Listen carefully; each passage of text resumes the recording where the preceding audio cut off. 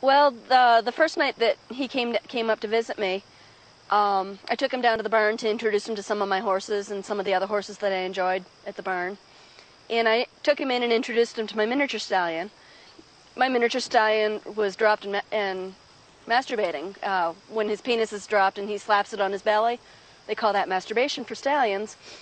And so one thing led to another and I couldn't resist, so I bent down and started sucking on him. And then he tried climbing on top of me, so the next thing I know, my pants are down and I'm bending over for him and I'm like, excuse me, I can't resist.